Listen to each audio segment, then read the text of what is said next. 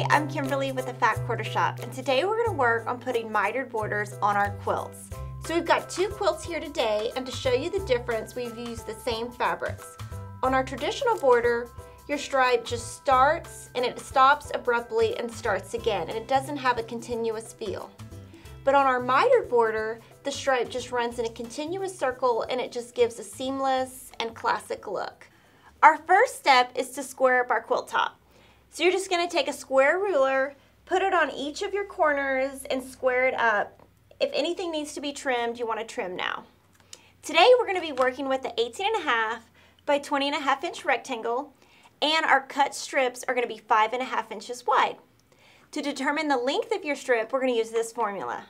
You're going to take your size of your first border, which is 20.5 inches, plus you're going to take the width of your cut border times 2, which is 5.5 inches, plus you're adding 4 inches so that you have room to fold.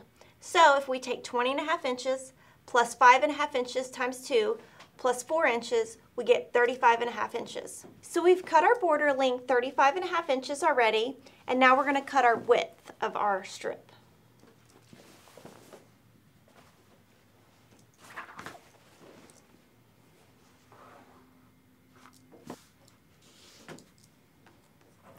So what we're going to do is we're going to take our ruler and we need to start and stop each stripe in the same spot so that we get that continuous look that we talked about earlier. So this is a really easy one to cut because we've got a beaded stripe. We're going to put the edge of our ruler right against the edge of a bead. And we're just going to take our time and just really get it lined up perfectly. And then we're just going to cut.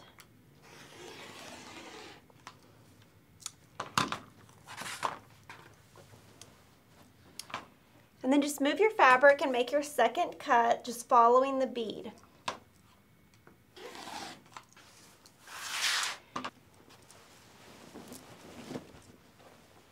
Now you're going to just cut your strip 5.5 inches.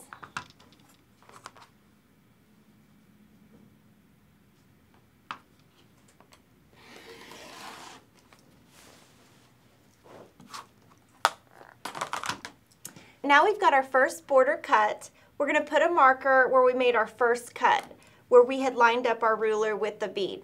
The reason we're doing that is we're going to attach this side that has the marker to our quilt top. That is going to make sure each of your stripes meet up when you join on the diagonal. So we've cut both of our border strips for our 20.5 inch side. Our next step is to mark the center of each of your 20.5 inch sides on your quilt top. And now we're going to mark the center of each of our border strips. So we're going to first mark in the center, and then we need to mark our border to be 20.5 inches wide. So we're going to start in the center, and we're going to mark 10.25 inches out from the center on both sides.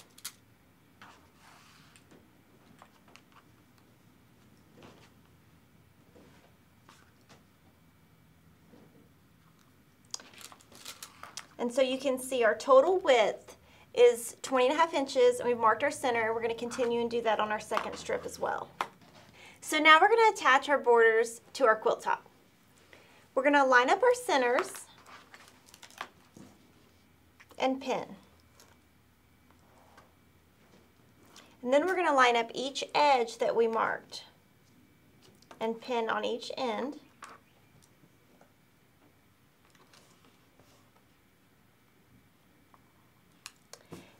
And then put any pins in between that you want. And we're going to turn and do the opposite end at the same time. So now we're going to measure 1/4 inch in from the edge of our quilt top. You're going to just measure in and make a marker.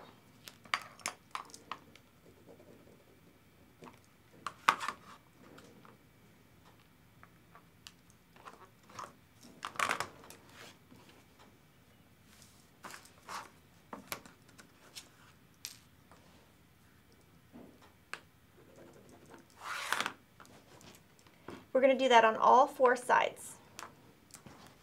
We're going to sew from each of our marked lines, from point to point, using a 2.0 stitch length and back stitch at the beginning and the end. If you accidentally sew past your line, you're going to want to unstitch that and start over because it's very important to get this accurate 1/4 inch. So let's go sew. We're going to put our needle down directly into the drawn line, and we're going to take a few stitches and back stitch.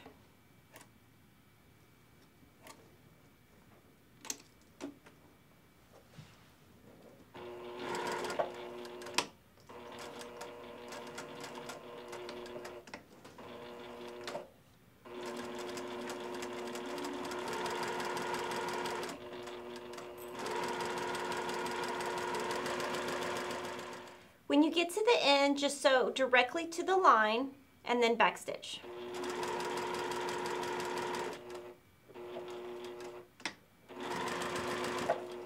Now we've sewn both of our borders to our 20.5 inch side and we press towards our border. Now let's move on to our 18.5 inch side border. Let's review our formula. We're going to start with 18.5 inches for the length of our border, plus 5.5 inches times 2, plus 4 inches, which is going to give us 33.5 inches. We've gone ahead and cut both of our borders for our 18.5 inch side using the techniques from before, and now we're ready to put them onto our quilt. We're going to again mark the centers and place your fabric down. Now when you get to your corners, you're going to just move this gently out of the way so you can see your corner, line up the edge, and pin. So now we're going to flip our quilt top over, and this time we're going to start stitching where our previous stitches left off, and if you put your needle down exactly in that ending spot, you're going to have no puckers and no open spots.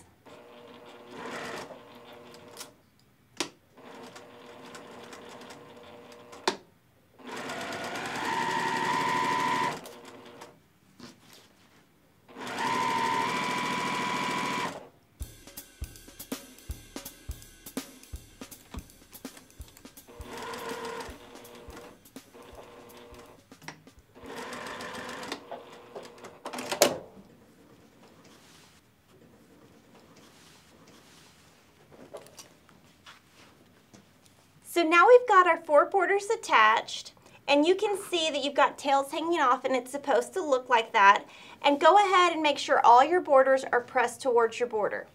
You're going to just fold your quilt on the diagonal, and your focus is going to be right here. So just completely ignore all of this over here. It's not relevant at all. What you want to do is line up your border strips that are right sides together. You're lining up the top and the bottom. And you're just going to put a lot of pins so that stays straight.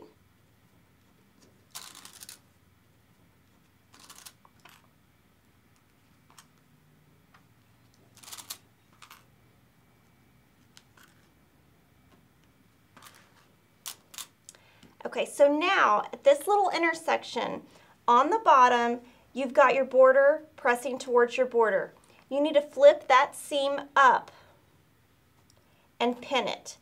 By doing that, when we start stitching, you're not going to get a pucker.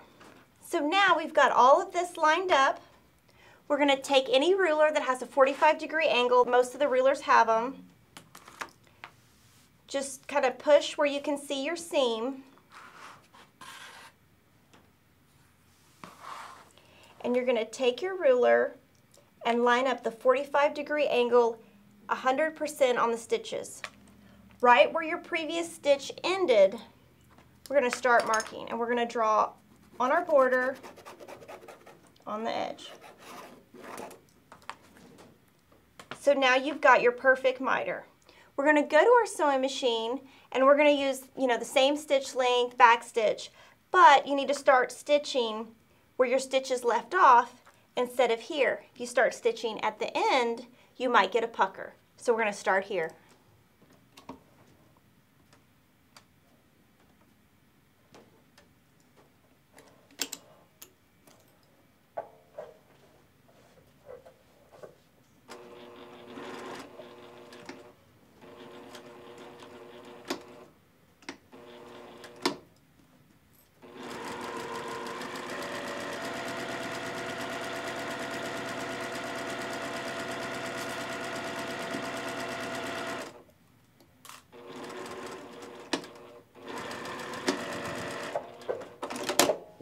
So we've sewn our first border. First, what you want to do is just look at your border and make sure you like it. This one looks great. You just want to make sure you don't have any puckers, no gaps, you know, just really look over it. If it's got something, take it back, fix it before you cut. We're going to pull it back, make sure everything is out of the way. Just kind of get everything flat and just cut 1/4 inch away from your seam.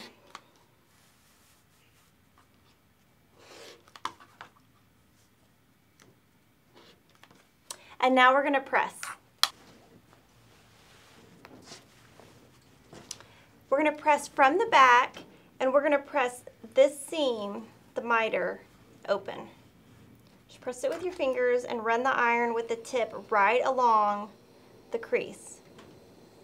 Then you want to take this flap and press it in.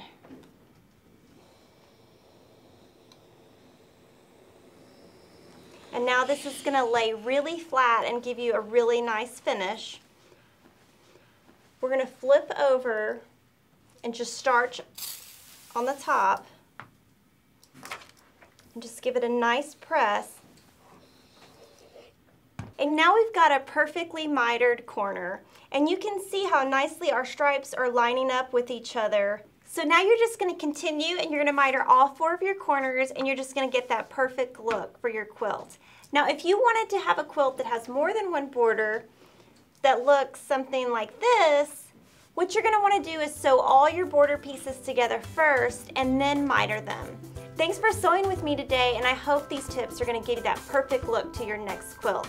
See you next time.